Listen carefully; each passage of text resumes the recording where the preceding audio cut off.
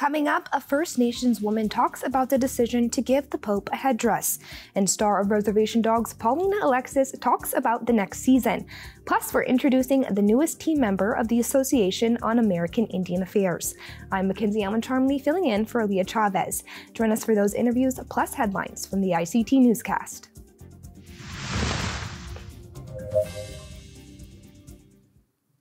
This program is made possible in part by the Corporation for Public Broadcasting, a private corporation funded by the American people. The Walter Cronkite School of Journalism and Mass Communication at Arizona State University is honored to be a supporter of Indian Country Today.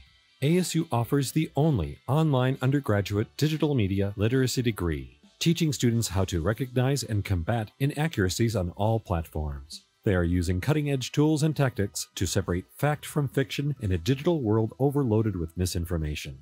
Learn more at cronkite.asu.edu.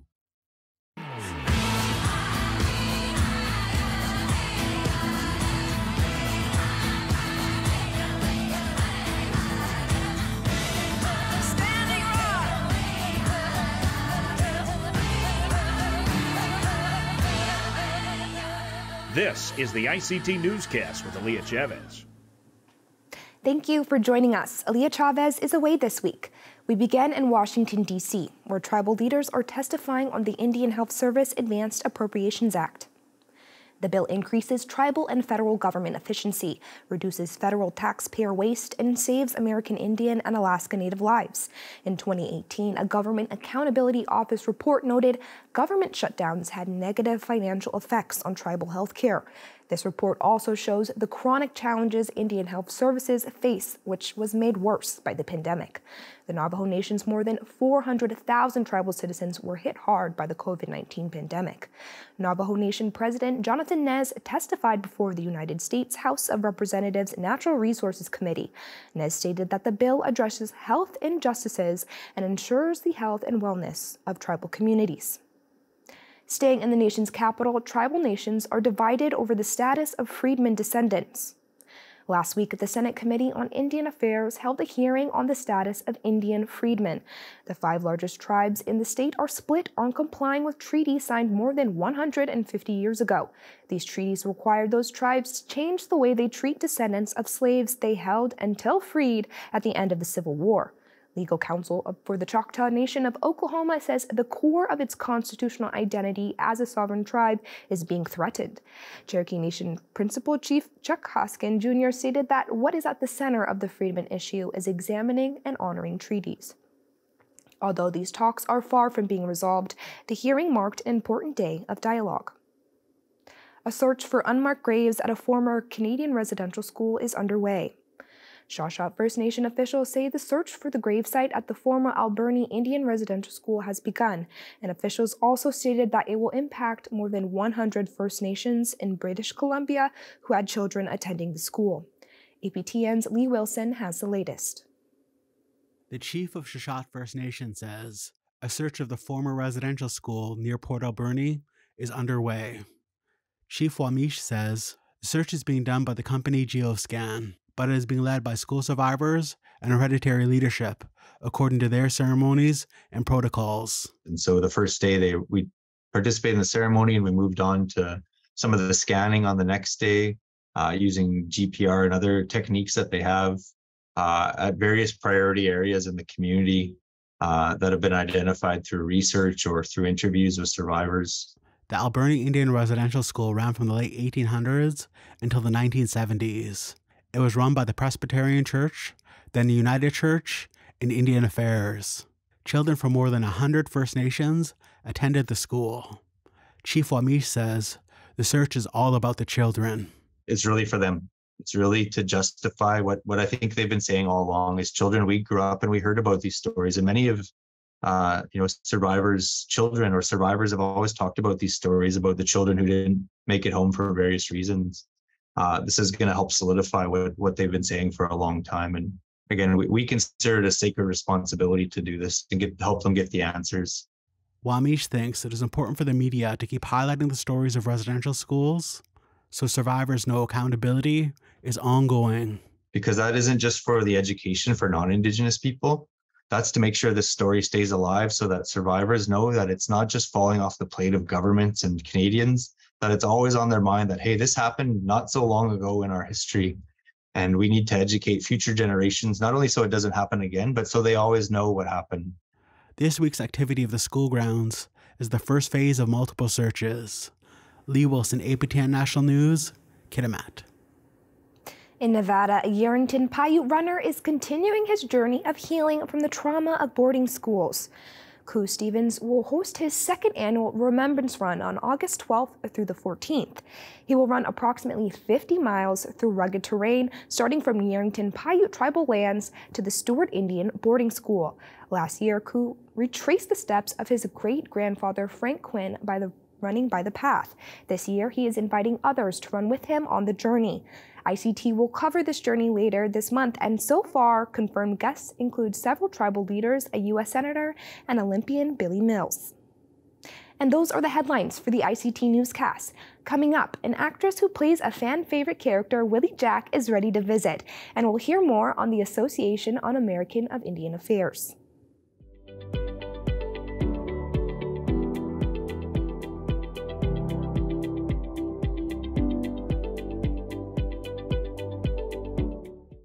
When the Pope traveled to the homelands of the First Nations people last week, a lot was made of the headdress that was given to the gift of the leader of the Catholic Church.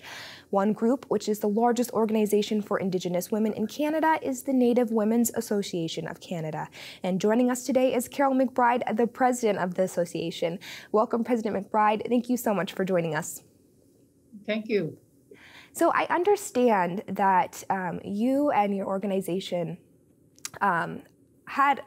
were impacted by the gift that was given to the Pope. Could you touch more on what exactly the impact of that gift is? Well, I have my opinion on that, and I know a lot of people across the country are outraged about that. But my feeling is that everyone has a way of healing. And maybe the person that gave the headdress to the Pope, maybe that was a way that this person, that was a way of healing. I'm not quite sure. I really feel that we need to respect everyone's opinion and everyone's way of healing. So my thoughts is that if this helped him with his healing and on his healing path, so be it. But I do know a lot of people across the country are outraged. They feel that this is another part of their culture being given away. Could you touch more on your role specifically within the organization? Well, first of all, I've only been in for about not even 10 days. So everything is quite new to me at this point. But some of the reasons why I ran for the presidency was that I think NWAC, what I'd like to do is to work on the relationships with the Crown, making it a better one. From what I see, NWAC has grown substantially in the last few years. Their membership is quite large. So I want to give NWAC a very strong voice with all levels of government, whether it's federal or provincial, on the issues of what pertains to women and families across this country. We do have a lot of similar issues, but I plan on working with the grassroots as well. After all, if you don't understand what's going on within the grassroots, then what are you there for? The other thing is that I'm really looking forward to that. I'm getting right in to the advocacy of my job is our strategic planning session that will be coming up within the next few weeks. So that's going to be very interesting. That's going to give me my path on where do we go from here. So it's going to be very, very interesting for me in the next coming months. And President McBride, many First Nations people are matrilineal. Do you think that the voices of grandmothers and mothers and daughters need to be heard more when it comes to addressing the historical trauma of residential schools? Definitely, and I think they're going to play their part. As myself in this role, I'll be able to be a strong voice for them as well. So, I hope by working with the grassroots that voice comes out very strong and clear to whoever has to hear them, whether it's federal or provincial governments. What will happen next now that the Pope has visited? Do you think that's enough, or do you think that there's more to do in regards to healing? Oh my goodness, there is so much. And that's where I was a bit disappointed. Well, not only a bit, but it was the fact, yes, the apology was there. I didn't think it went far enough, but I also feel that there could have been done more in the planning of action on what happens from here on. Take, for example, I would have liked to have heard him talk about how he plans on, releasing the files that our First Nations and the other communities across the country will have access to very important information on their children, on what happened with them. And I think those have to be public. And the other thing is the artifacts that is sitting at the Vatican. I think those have to be released in respect to where they belong, whether it's the First Nation or Métis community or whomever, but those have to be returned. And also, the doctrine it has to be looked at again, and what Indigenous people want is that to be rescinded. Anyway, those are a lot of things that I think have to be planned, and we want to see action on these things. Well, President McBride, thank you so much. Our time is up, but I appreciate you being here.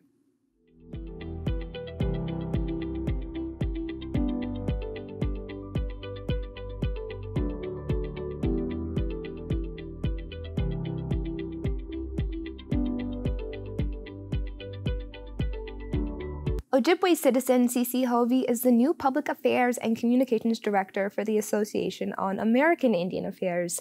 Founded in 1922, the organization works to change the path of federal policy from assimilation, termination, and allotment to sovereignty, self-determination, and self-sufficiency. She joins us today to talk about her new role, the 100-year history of her organization, as well as its future. Welcome to the show, Cece. Thank you for having me. Of course. So let's just jump right in. You were previously worked at the Strong Hearts Native Helpline.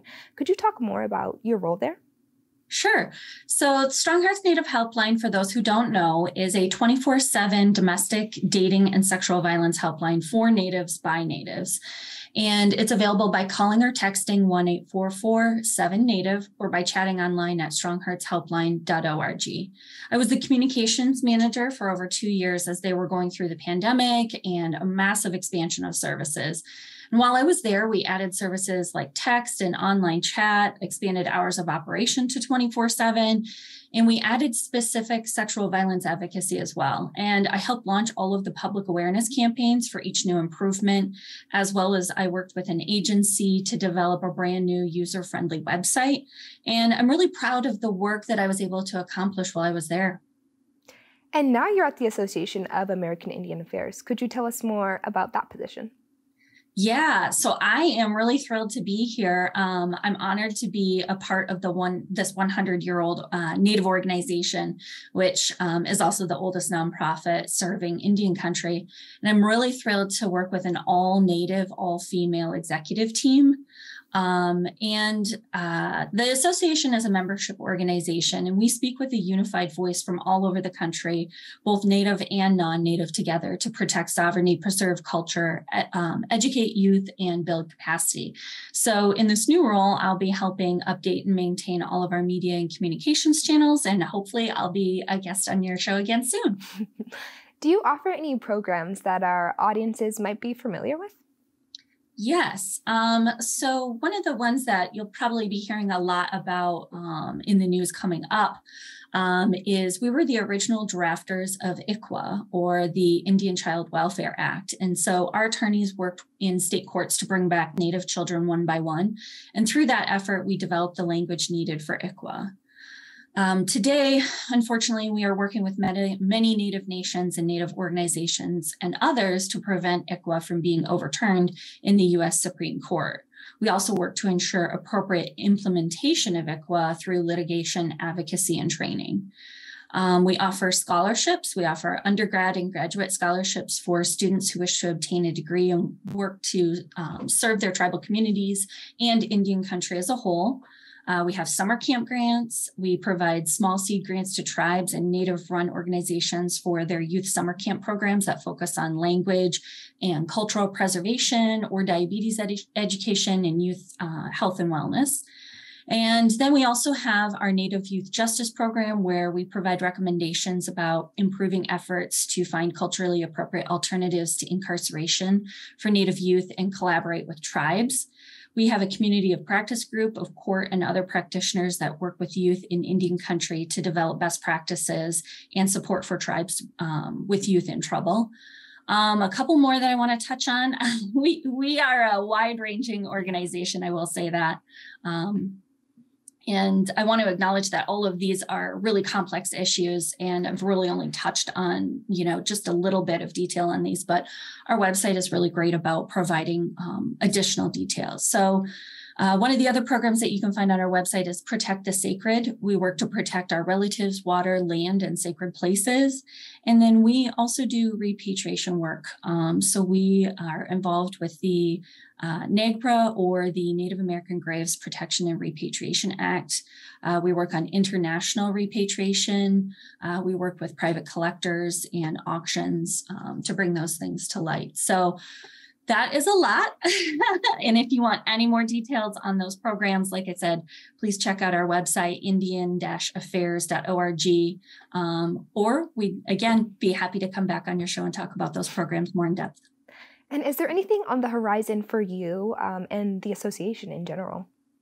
Yeah, so we have our 8th annual repatriation conference coming up on October 11th, 12th, and 13th at the beautiful Firekeepers Casino Resort in New Buffalo. And the theme of the conference this year is reactivating our ancestral connections, because we must all act together to reactivate our relationships with one another and our relationships with the past to create a world where diverse Native cultures and values are lived, protected, and respected.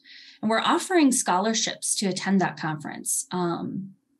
So scholarships are for those who need it the most, and they will be prioritized for elders over 65, students in your university or college, tribal spiritual leaders, tribal repatriation staff, or staff from an institution working on repatriation that has a budget below $250,000.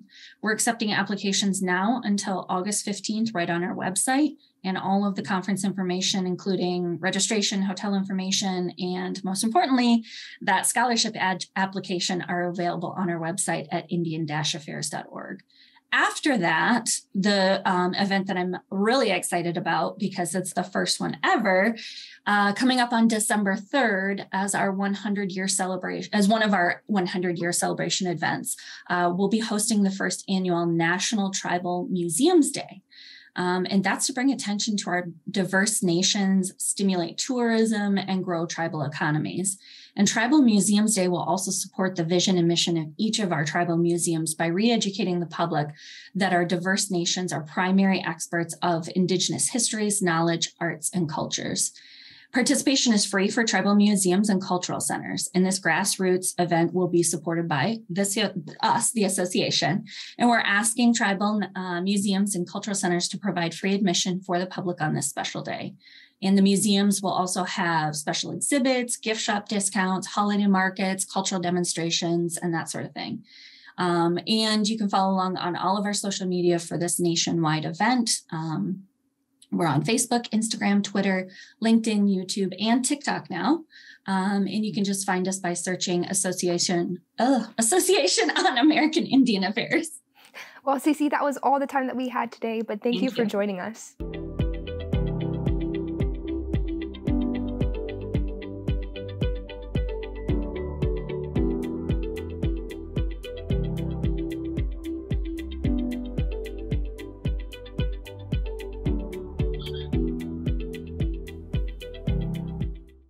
The second season of Reservation Dogs is nearly upon us.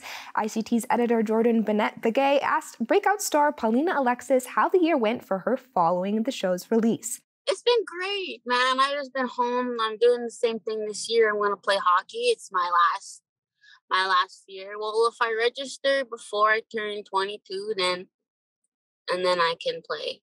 But it's my last year junior, and I'm playing junior A this year, probably with Edmonton Wolves.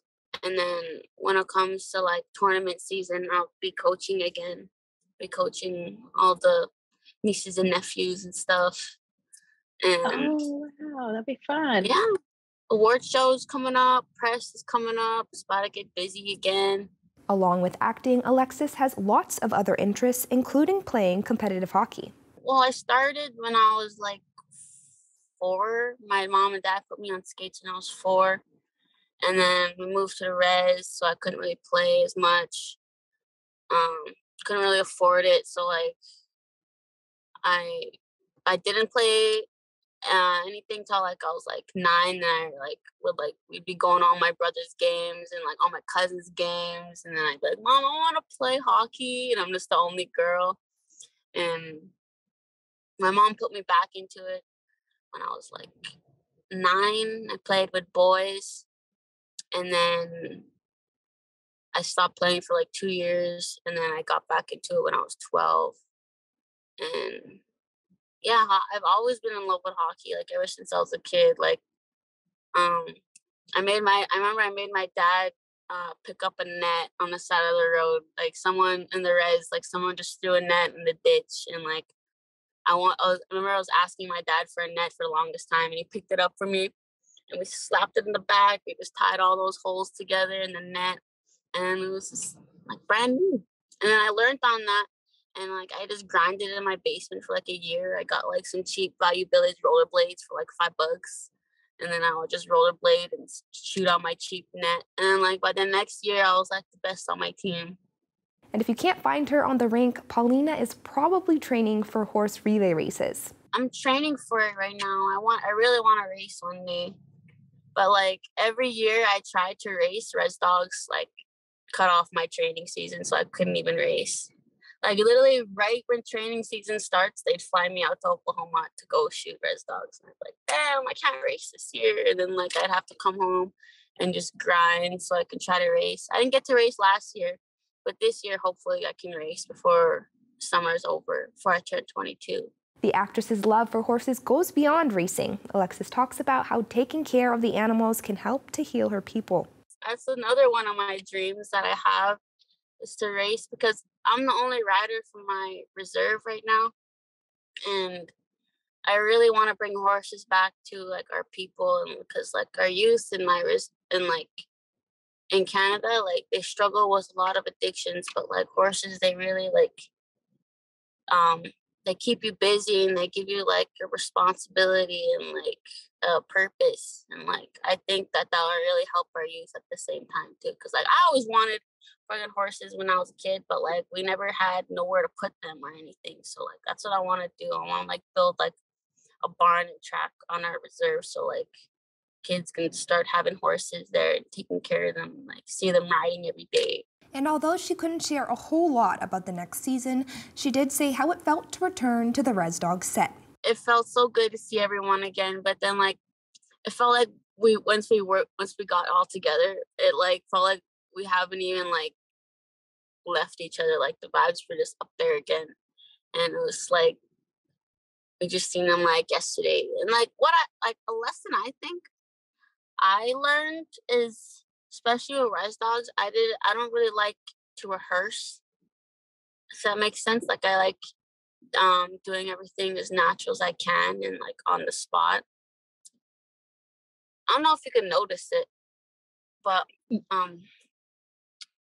yeah, they'd be rehearsing a couple times and I'd be like, I can't really rehearse that much because like most of my lines are improv, right? I have to like feel it on the spot and like do it that way. So that's like one of the lessons I took that I realized when I was doing season 2.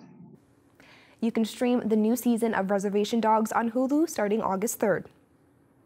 And that's a slice of our Indigenous world. For all the latest, visit ictnews.org. From all of us in the newsroom, stay safe, my relatives. Sometimes you got to take a stand just because you know you can. Oh, you got to run, you got to run.